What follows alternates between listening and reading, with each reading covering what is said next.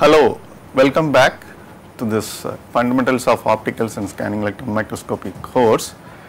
In the last class, we just started reviewing all the fundamental principles and we started looking at the basic rules of light and then some of the basic definitions of diffraction, refraction, reflection and so on. And we also discussed about some of the image formation rules, and then we would like to continue from there. And if you look at the criterion for the image formation, and this is how it looks.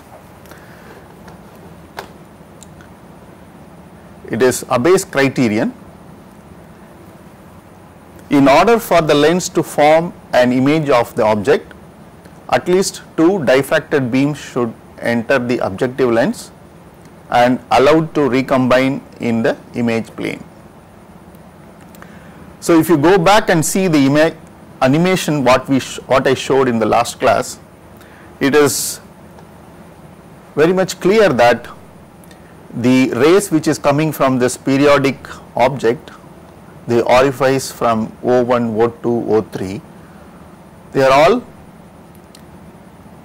passing through this glass lens, and then you can see that at least two diffracted beam are converging into this image plane to form an image. In this case you have about 1, 2, 3, but the Abbe's criterion states that at least two diffracted beams will recombine to form an image. So that is valid. The another important point is there is a relationship between the periodicity and orientation of the object and the spacing and the orientation of the spots in the diffraction pattern. Let us go back and see again. I just mentioned in the last class the diffraction pattern is forming in the back focal plane, and this is a transmitted spot F0, and F1 and F1 dash, they are diffracted spot. So to prove this the statement, that is the relationship between the periodicity and orientation of the object and the spacing and the orientation of the spots in a diffraction pattern, we will now take up an example like this. Look at this very interesting diffraction pattern. This is an optical diffraction pattern.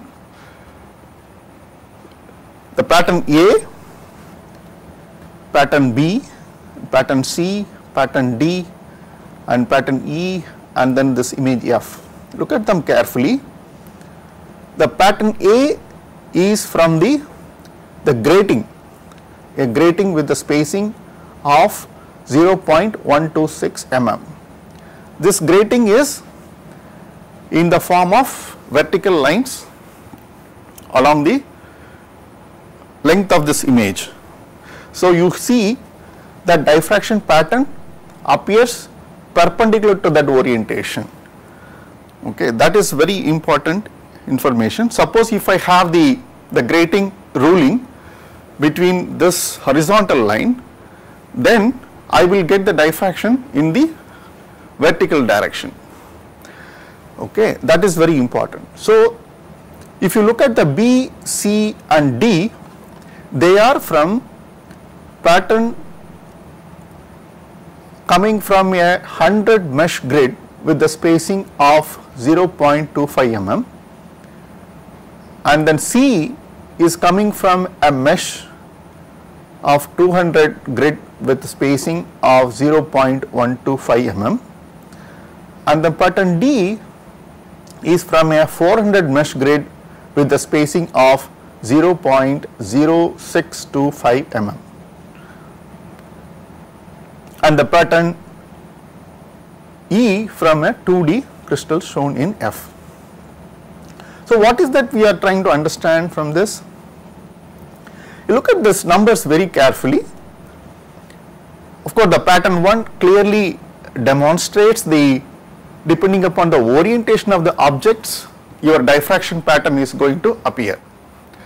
But if you look at the pattern B, C and D, you can see that there is a clear-cut relationship between the spacing of the mesh grid with the spacing in the diffraction pattern. There is a relationship. I hope you will be able to appreciate this. You can see that as the spacing in the grid decreases, the spacing in the diffraction pattern increases. You can clearly see that. So, just from this optical diffraction pattern, it is clearly understood that there is a relationship between periodicity and orientation of the object and the spacing and orientation of the spots in the diffraction pattern. This is just to prove that how much the diffraction pattern is important as an introduction. So, we will see that how we will exploit this to understand and most of our microstructural and crystallographic data in the due course of this time. So, as an introduction, you should know the importance of this diffraction pattern. That is why I brought this information. Now, we will concentrate on what is this resolution. Let us look at the introductory remarks. Resolution rather than magnification is usually the prime concern of a skilled microscopist. It is the smallest separating distance d that can be discerned between two lines in the image. So, you have to be very careful. You should not confuse resolution with magnification. We have seen some of the aspects of this magnification in the compound lens microscopy in the last class. We derived a set of equations, you can refer to that, but we will also emphasize or we will make little more a discussion in the due course about this magnification. But you have to be very careful, resolution is not magnification. Resolution is the smallest separating distance d that can be discerned between the two lines in the image. The unaided eye at the least distance of comfortable vision, about 250 mm, that can resolve 0.1 mm. Resolution is determined by one wavelength lambda of the radiation and the numerical aperture Na of the objective lens, and it is expressed by the Abbe's formula d equals lambda divided by 2 times numerical aperture. This is very important, basic relations, and we will now see what is the theoretical information or theoretical definition for this resolution.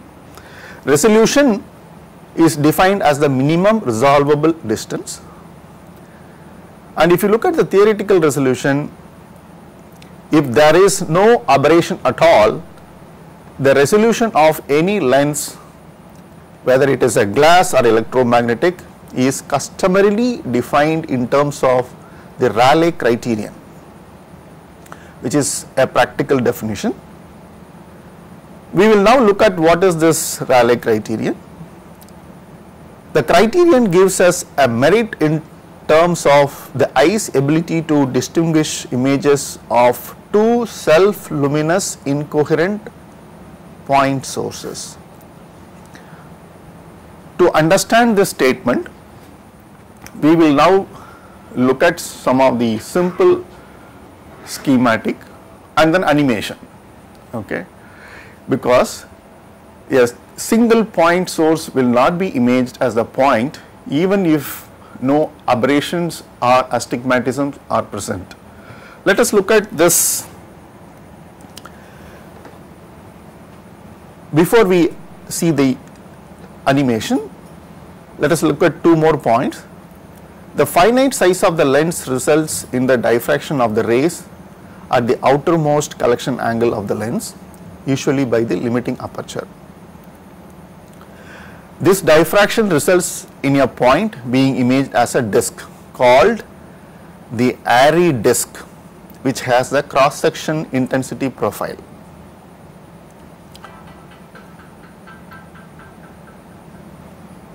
Let us look at this schematic and the animation. So, the individual point P1, it is a self luminous point source, and this particular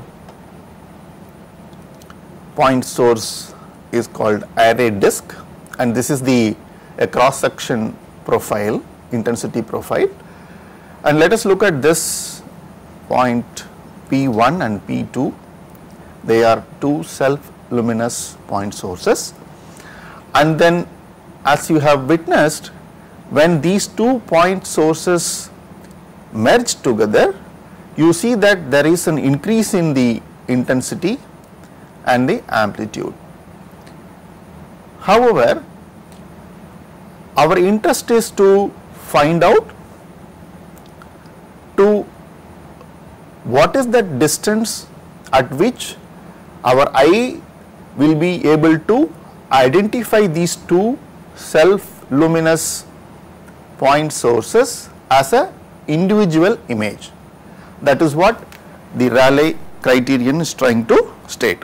So, if you look at this image point C, I will play this animation again for the clarity. I want to look at this animation little more carefully to appreciate what is this Rayleigh resolution we are talking about. So, in the first case it is merging together, and the second case it is approaching and then it stops. So, to understand this, we can consider like this.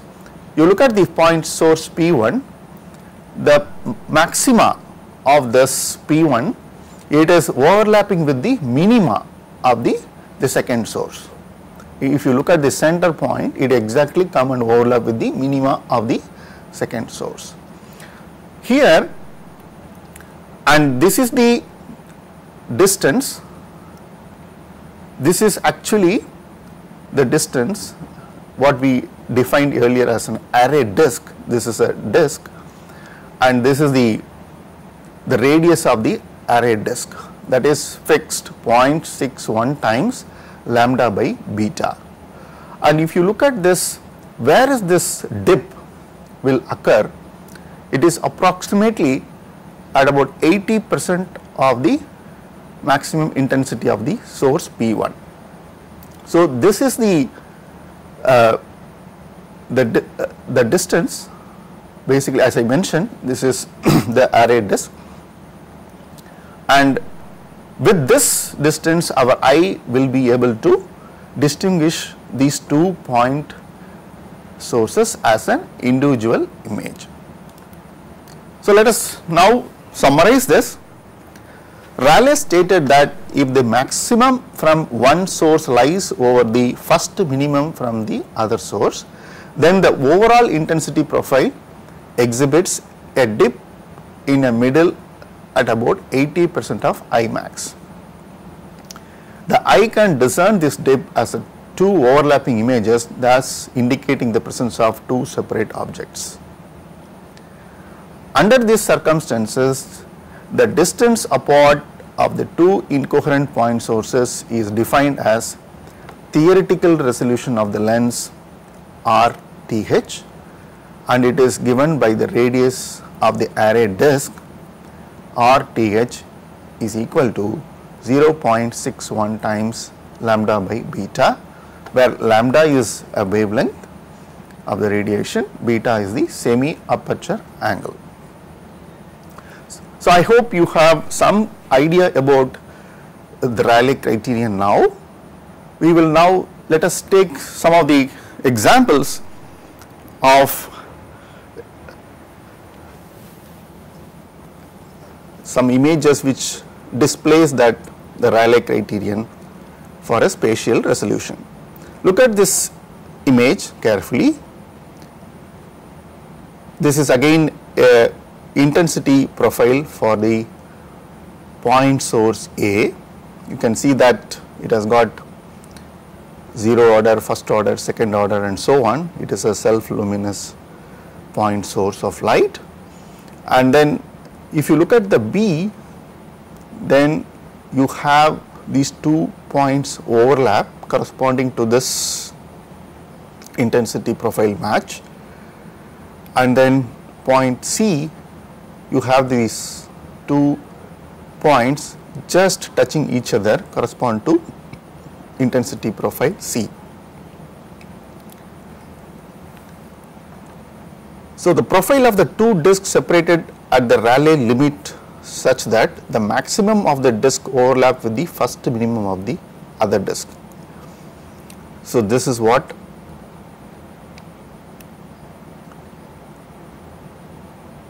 shown in the image B. It is 2 points are barely resolved. But if you look at the intensity profile C, 2 disks at a separation distance such that the maximum of each disk overlaps the second minimum of the other disk, like we have seen in the previous schematic. You can see that the minima of the second source is matching with the first maxima, then the points are clearly resolved. So that clearly tells that the Rayleigh criterion for a spatial resolution. I hope you will get this. Now we will move on to the other important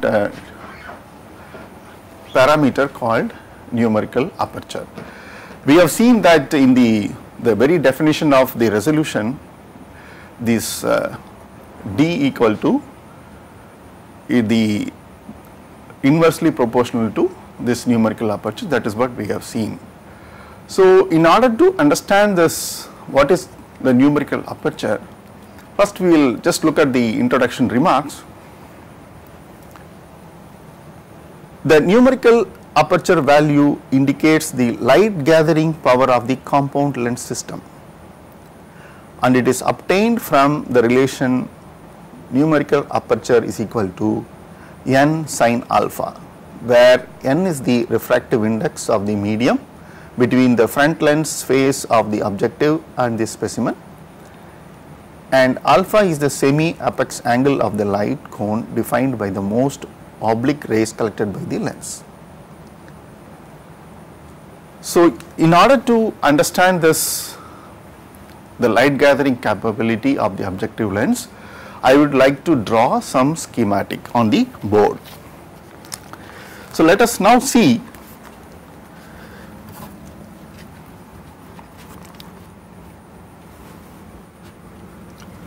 first I will draw the objective lens, because objective lens only collects the rays coming out of first order, second order and so on. So let us assume this an objective lens. Let us like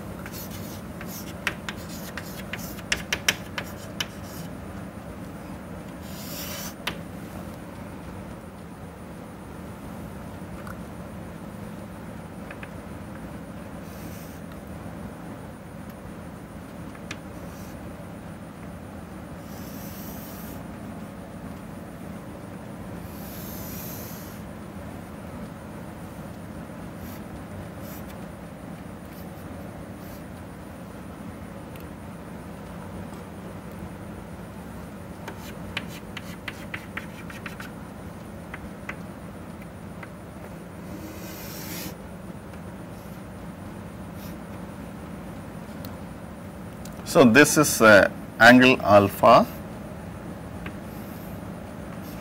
and this is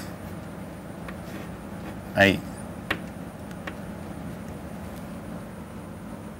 This is angle of incidence and angle of reflection. So this is first order.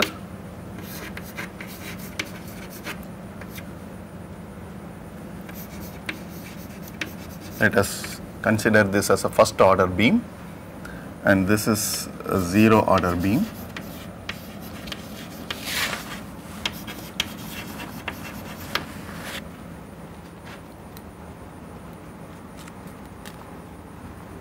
So this is a collection of first order and zero order beam by the objective lens like this, and this is how the angles are defined. Okay. We will now write, we will kind of draw another schematic, the condition for the diffraction of these two. So let us write the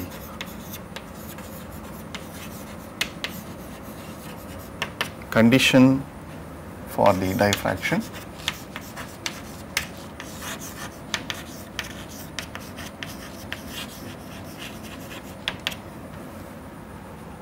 of first order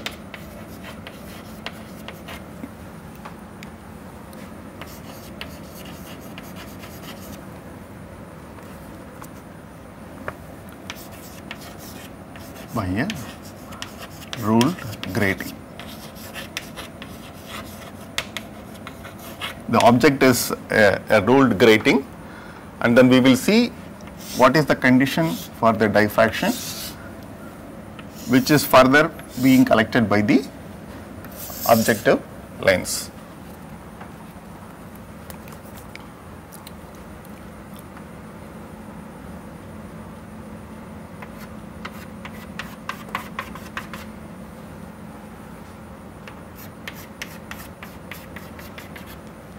So let us consider this as the rule grating, and then I have a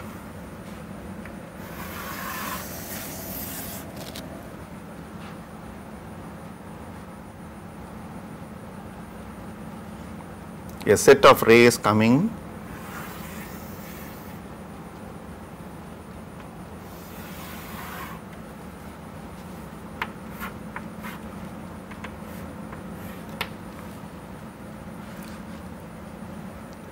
let us this also draw the zeroth order.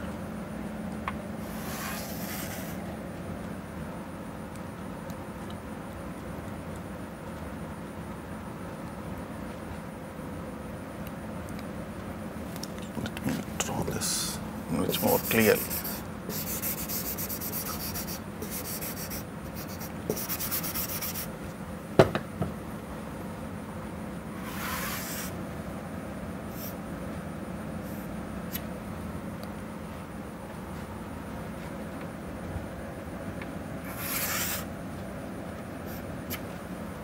So this is a zero order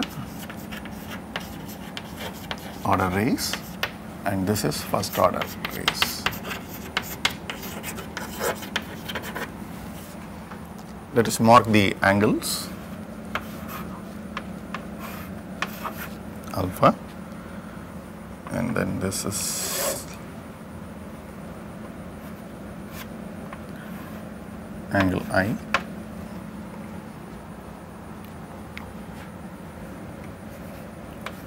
Alpha,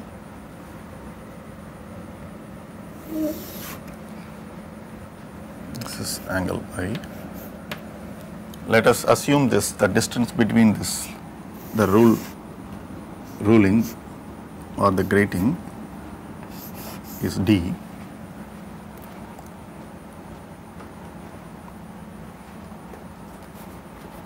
Now let us look at the path difference between the zero order rays and the first order rays. For that, let us draw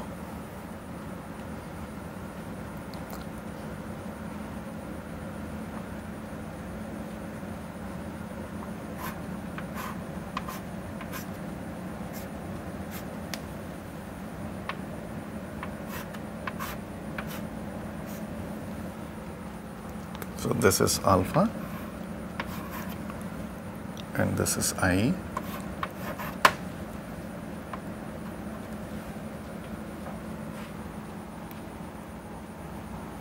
We can write the path difference between this 0 and the first order raised from the successive ruling, this is successive ruling, is exactly one wavelength. That means we will write di sin I plus d sin alpha is equal to lambda. So the path difference between the 0 and the first order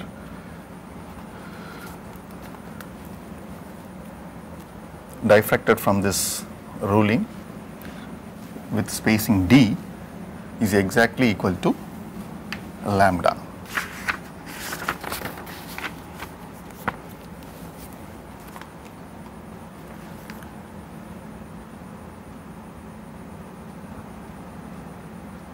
We will write, since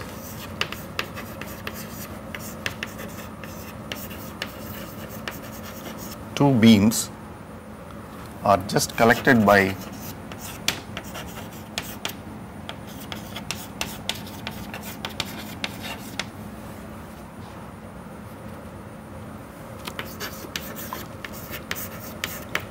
objective, I is equal to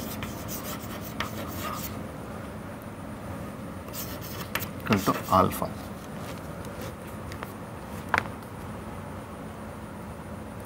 So now we can write the limit of resolution.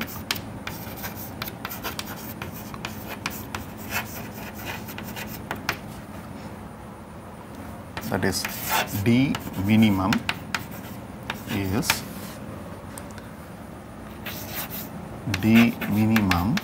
is equal to lambda by 2 sin alpha. So this is one expression from this ray diagram we can write. And we can also now say, if the objective lens is filled with some medium,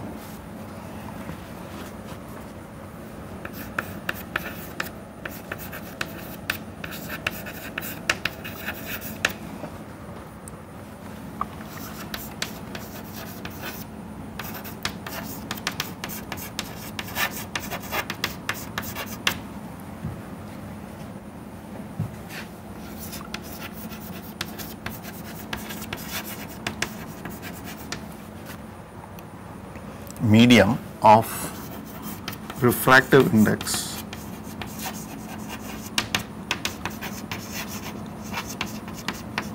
n, then the wavelength of the light in the medium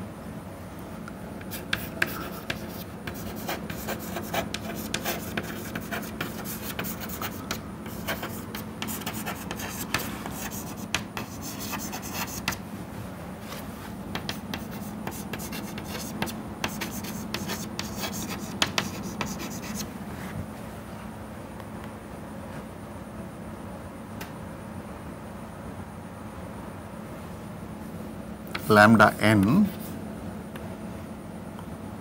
is, we can write that lambda n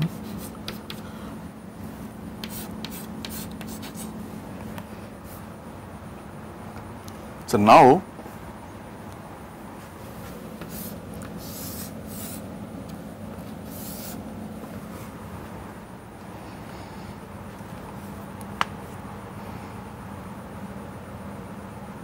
we can write d minimum is equal to lambda n by 2 sin alpha which is equal to lambda by 2n sine alpha, which is equal to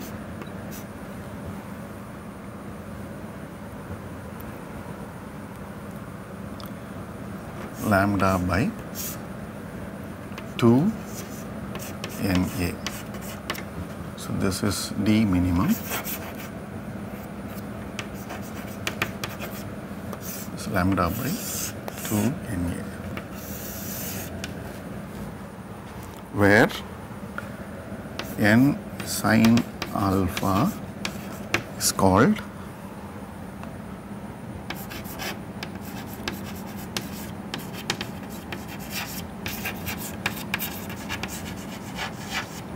numerical aperture.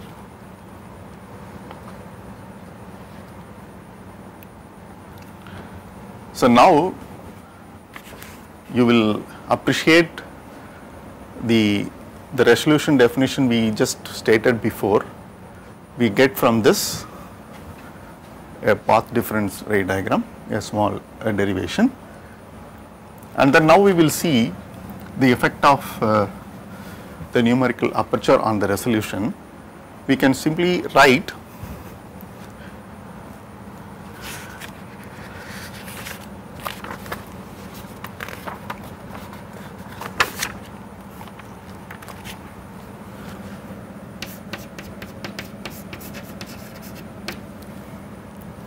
either increase in numerical aperture, that means the light collection ability of the objective lens increases, or decrease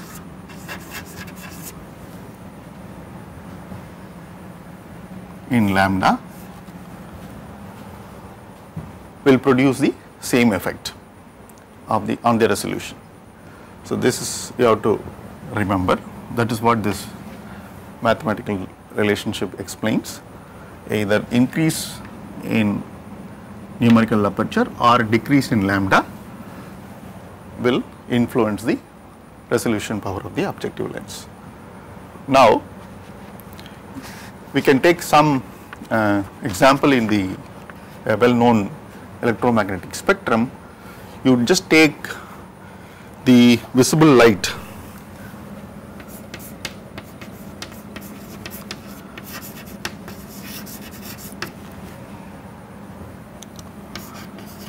ranges in wavelength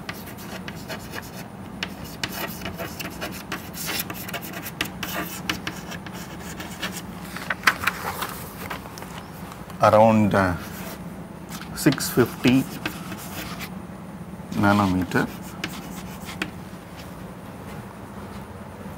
at the red end of the spectrum.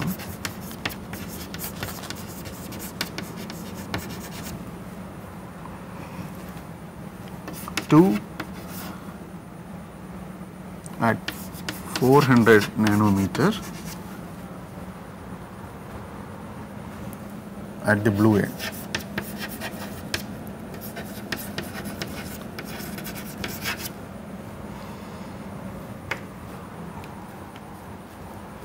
So we all know this.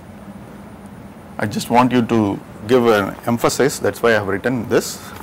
The visible light ranges in the wavelength from 650 nanometers to, that is red end of the spectrum, to 400 nanometers of the blue end. So the limit of, if you consider this range, the limit of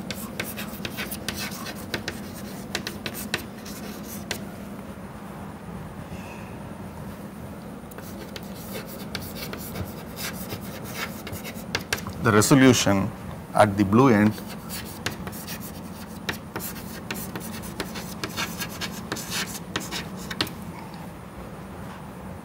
(1.5 times better than at the end.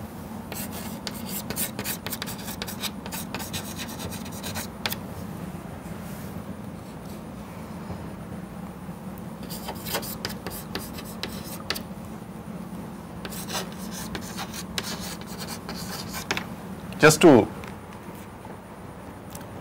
give an immediate example from the well-known visible spectrum, and you have the limit of resolution at the blue end, that is this here, 400 nanometers, is 1.5 times better than the red end spectrum, which will have the wavelength of 650 nanometers.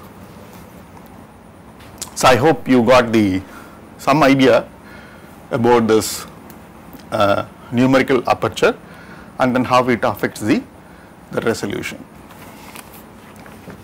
So now look at this slide, come back to the slide. This numerical apertures range in the typical value from 0.08 to 1.25.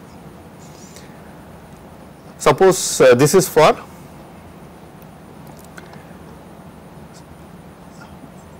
the medium air where the refractive index is equal to 1.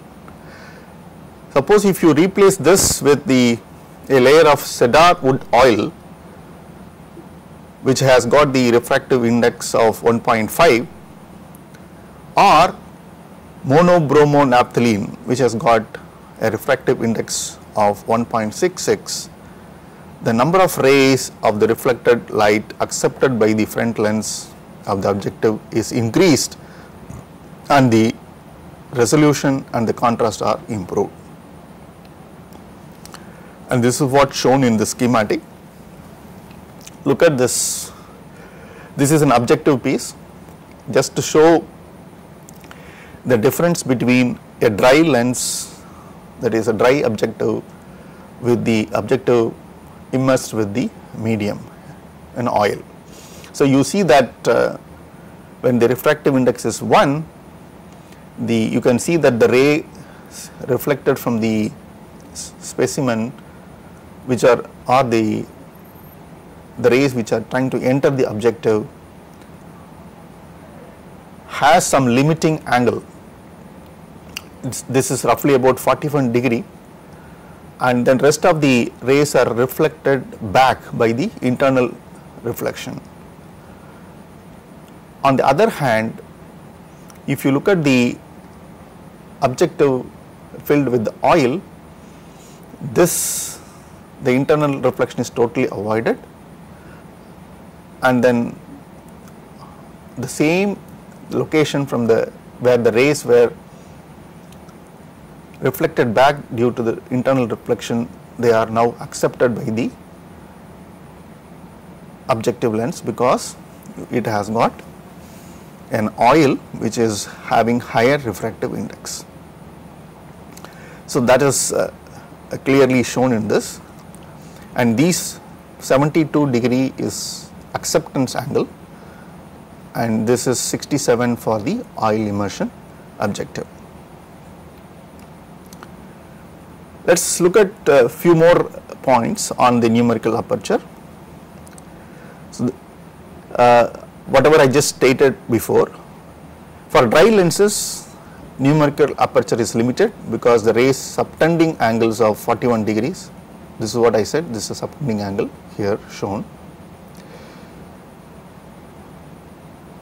are greater or lost to internal reflection and never enter the lens.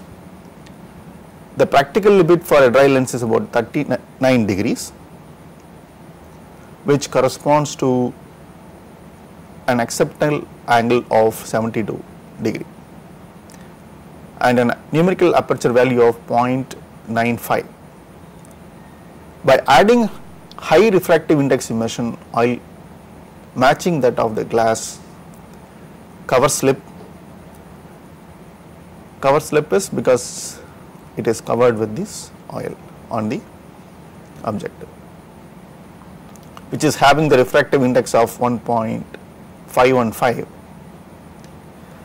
which can collect the light diffracted up to 67 degree, which corresponds to numerical apertures of 1.4.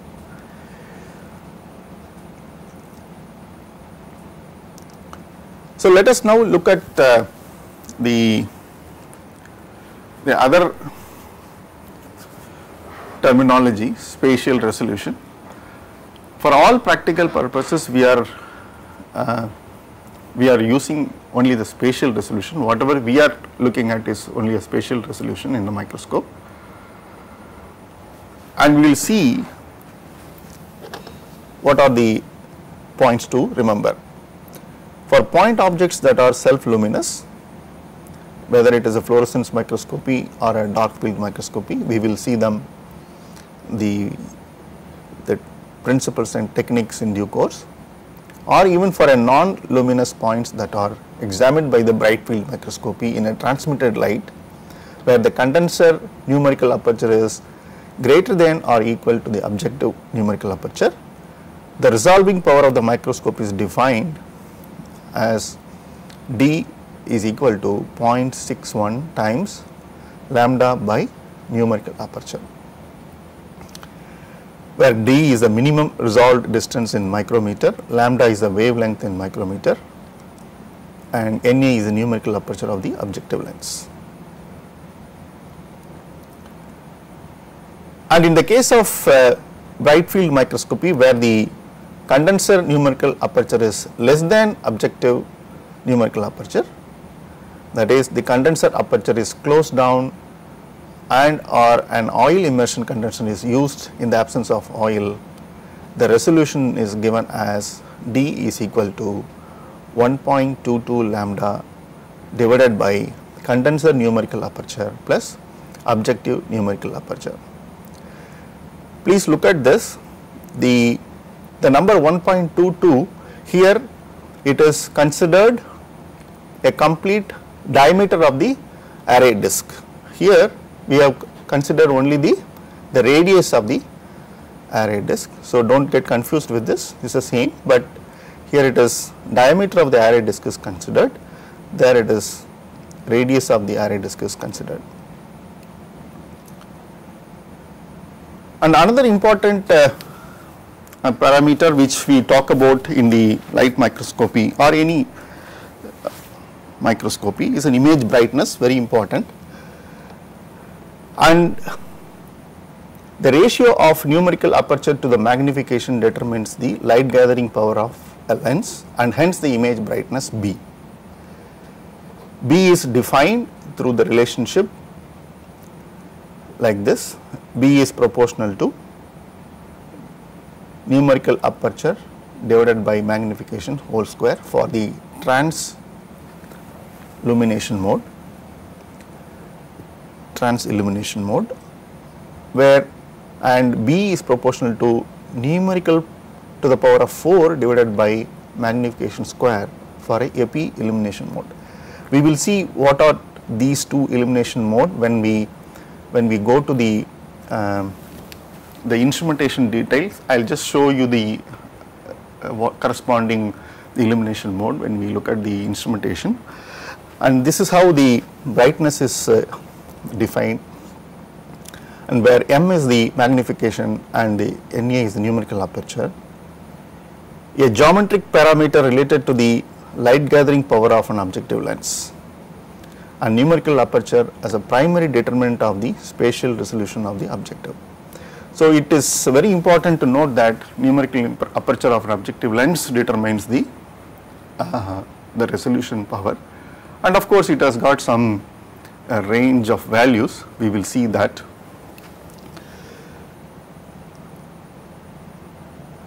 Not that all the values of the numerical apertures is going to be useful, but if you look at actually the useful magnification is total, if you look at it, it is 500 to 1000 times of the numerical aperture value of any objective.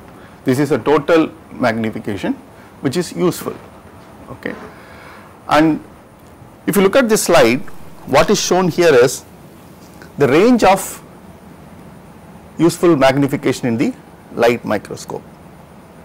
So we should not think that suppose if you keep on increasing the numerical aperture value, or you keep on decreasing the or adjusting the other parameters, we are going to achieve the magnification. That is not true. What is shown here is the total magnification here in this schematic plot, and then this grids shows some kind of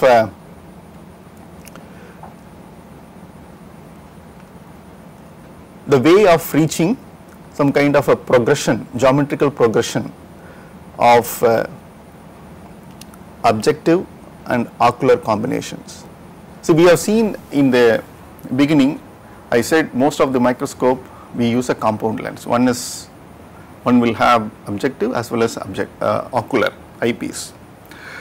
The total magnification, we have seen that it is the magnification achieved by the objective times the magnification achieved by the ocular or the eyepiece. So, these two eyepiece as well as the objective has a range of values. Only that combination will give you the useful magnification. Okay. So, this diagram conveys only that is the combination of eyepiece and combination of objective, and the green line shows the useful magnification range. So, this is done with a parfocal objectives with a combination of different ocular lens. So, it is parfocalization using matched parfocal objectives and oculars enables the specimen to remain in focus when the objectives are step changed by rotating the nose piece. It is called Michael series, a geometrical progression with the common ratio of approximately 1.25. You can see this, it is approximately 1.25, provides a basis for magnification values for the objectives and oculars. So, the bold lines outline a box within which objective or ocular combinations give the useful magnification. So, this is the boundary. So, you take an ocular magnification and then objective magnification. So, within this matrix you find that the total magnification is useful. So, it is not that all the magnification values are useful. So, now we just come to a situation that is we were initially talking about magnification, now we are talking about useful magnification, and that is anything which is not useful magnification out of this green box is called empty magnification. So, we can write a kind of a definition for this empty magnification.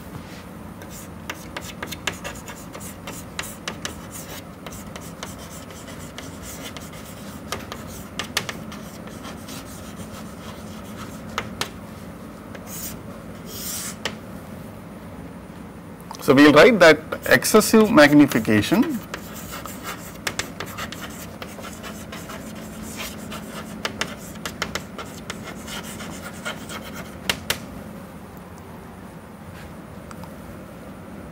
should or increases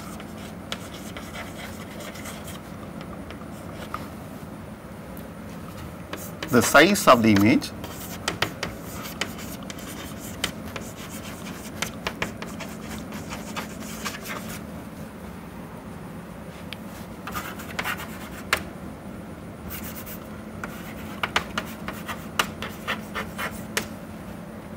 without increasing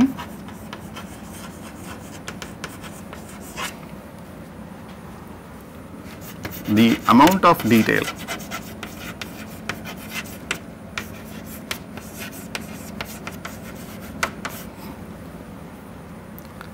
And it may degrade also.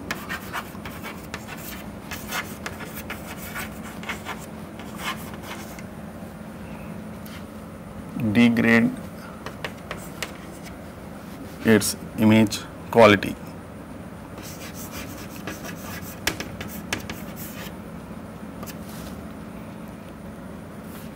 It is called empty magnification.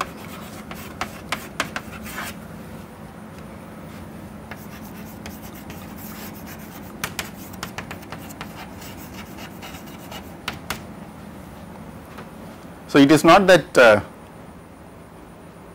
we have all the values for the objective numerical aperture is going to be useful.